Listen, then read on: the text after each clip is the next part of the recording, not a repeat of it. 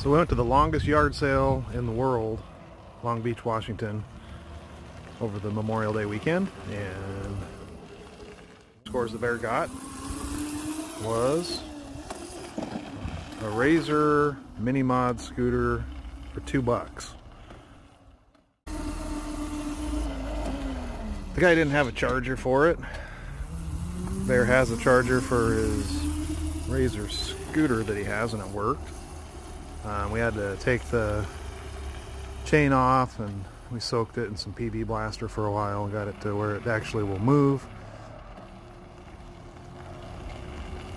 Greased up the rear wheel bearings, tightened them up a little bit, and there you have it.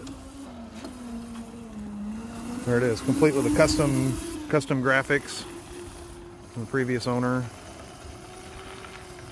Hang out with us, and Bear's plan for this little machine is to mod it and make it go faster. So as of now, Wipeout. As of now, he has $2 in it. We'll see if we can make that thing go faster.